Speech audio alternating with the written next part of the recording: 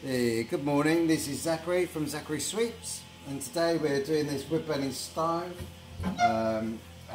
basically it's in an office, in a barn, so it's like fantastic. I will show you the whole appliance after we've done it.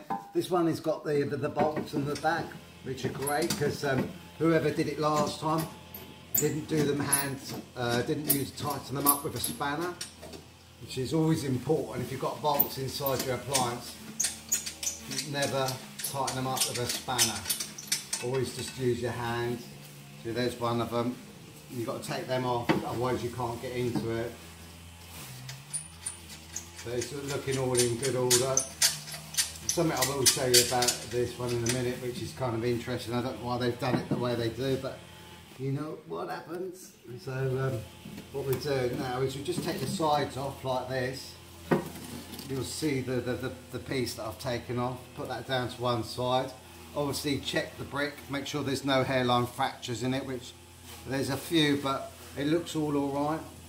And as I said with these bricks, if you want to get like more life out of them and make them look good, and this particular one, before I go on to that, you can tell which side it goes because it's got that there.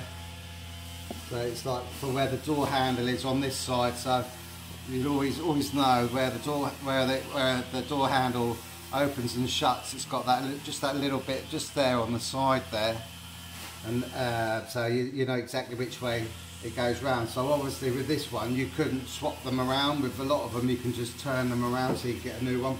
But this one's got a metal plate. You have to drop it down. As you can see, it's very warped. This one. Let's take it out. I'll be able to show you. It's very warped. What's happening there is that it's burning at the temperature's too high. This hasn't got a thermometer on it, but the difficult thing about this one, because it hasn't got a thermometer on it, what will happen is, basically what it is you've got it's got a bent baffle plate because it's burning at quite a high temperature. But normally I'd recommend that you have a thermometer on this particular on an appliance. But the only problem with this one is it's got a twin wall flue pipe system, and it would be very difficult to put one on so you could get an exact reading of the temperature. So it's a bit of a sticky one really. You could probably have to put it on the collar. Normally I don't advise them to go on the collar, but I will speak to the customer about getting one. But all the time it's coming out, it's fine. You can take them out and bend them. So you just got to be careful how hot you're burning them. So like now we're actually inside the appliance. And now I've got access straight into the flue pipe. So what we'll do is we'll get the old faithful out. He's in here somewhere. As I said, it's in an office.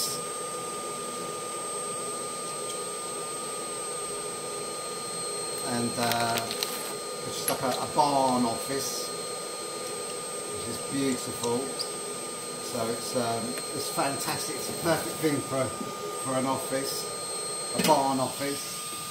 You don't need any other. I can imagine you would not need anything else to heat this area up. So what we do is we're just going to put the sheet over the front, because we obviously don't want to make a mess. We always like to leave them exactly how we find them. So what we're doing now is just going to do the usual stuff that we always do.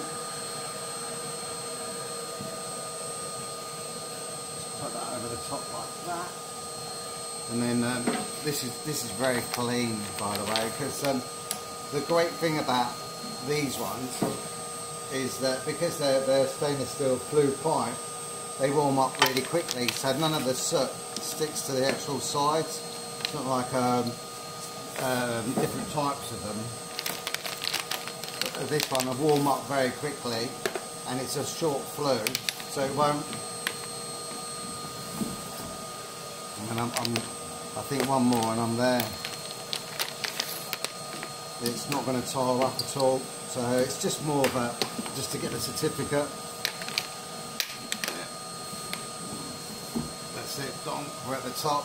So it's just basically just for a check, make sure everything's all fine with it. And it looks all fine, so no issues there at all. Bring it back down. Obviously, as you know, the way I sweep them, I always push the brush up first, just to make sure I know exactly how dirty it is. But as I was saying about them baffle plates, it's very, very important that when you fit these on, that you do them hand tight. You never tighten them up with a spanner, because like you know, it's common knowledge that, and common sense that, like, metal expands in heat, and if it's a threaded bolt that's going into like a threaded hole, it will expand in the heat, and then you will not be able to get it out if it's been tightened up by a spanner. So it's really important that you always do them hand tight. And if you look at how long that bolt is, it's plenty long enough for it to stay into position, so don't worry that it's going to fall out on you when you're having a fight. It won't do. It's not going to happen. I've never heard of it happening before, but of course it might have happened to someone in the past, but it's definitely not going to be. It hasn't happened to me in 24 years, but I'll say that now, and it probably happens to me on every job I go to today. But no, if you just do them hand tight, it's really important. Any appliance that's got nuts and bolts inside the appliance, never tighten them up with a spanner. If it's got direct access to the heat, the flame, they will expand. And I've had it before where, you know, you've had to say to the customer, you know, the only way to get this nut off is by snapping the bolt, and then obviously you've got to drill the actual bolt out of the hole, and then you've got to re-thread it and put a different one in, and then make the job a nice, simple, easy job for an expensive one. So just for the sake of doing them hand tight, it doesn't seem to be worth the aggravation. As you saw, always sweep underneath it. That's where you get a build up of soot inside. And what we'll do is we'll put that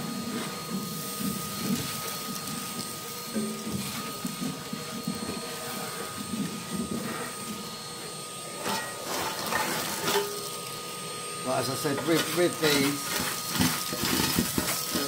there's not much you can do. I will say to the customer, get a thermometer for it.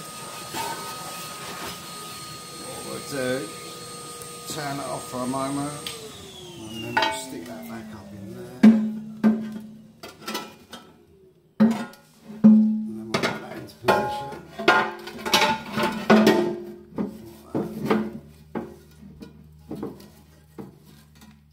And what we've got to do is make sure we get in there. These are very self-explanatory where they go, and if you can't find the holes, you just get your torch.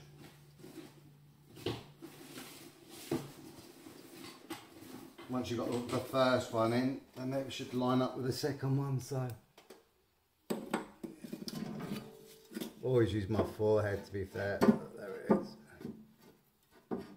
There we go, and then we get that's in there like that. Let me just screw it into position. They're always a little bit higher than the actual brick, so try and lift them up a little bit when you're doing it. Don't do them too tight, because you want to get the other bricks in as well. Just do this side now. It should just tighten it up. Never force them. They should just go straight in. If you force them, you're going to be damaging the threads of the bolt. And then what I do is I leave it loose like that. It makes, I'm just going to hoover that little rubbish off up there. Just makes it easier to get these back in. Remember, this one goes, because it's got that bit at the side, it goes where the handle goes in. So put that an angle, lift that up like that. And hopefully it should just slide straight in. Let's see. Little bolts in the way at the moment, but that's fine. Just do that angle like that. There you go, that's in that side. Nice and simple. But it wouldn't be if the bolts are tightened up too tight. So, and the same on this side. Push that in there like that. That's it, it's all done, it's all in. Just check, make sure the lips inside are over the bricks so they can't fall down. And then we just screw that up. Remember, just use your hands, because these actually sit on top of the bricks at the side as well. And then that's it. I'm just going to have a bit of a quick tidy up.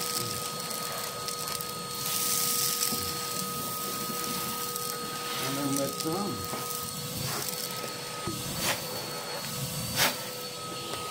Put that back in position. This one hasn't got the sort of direction for the air to go down, so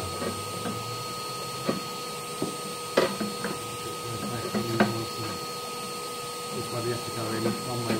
There's only one way this goes in.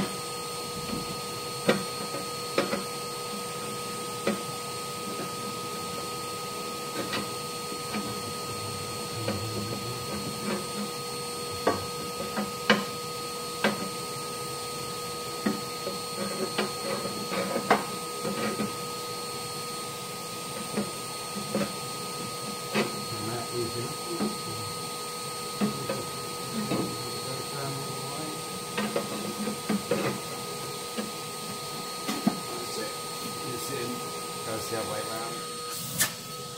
There we go.